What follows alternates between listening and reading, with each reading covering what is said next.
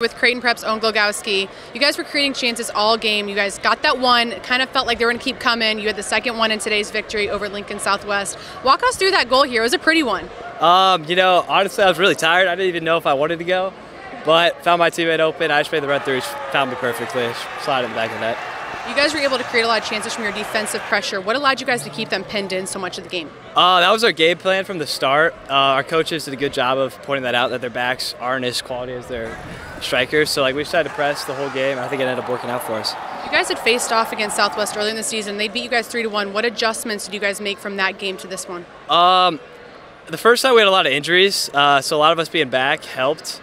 Honestly, I think that we kind of just wanted the revenge, and that's just got us that W.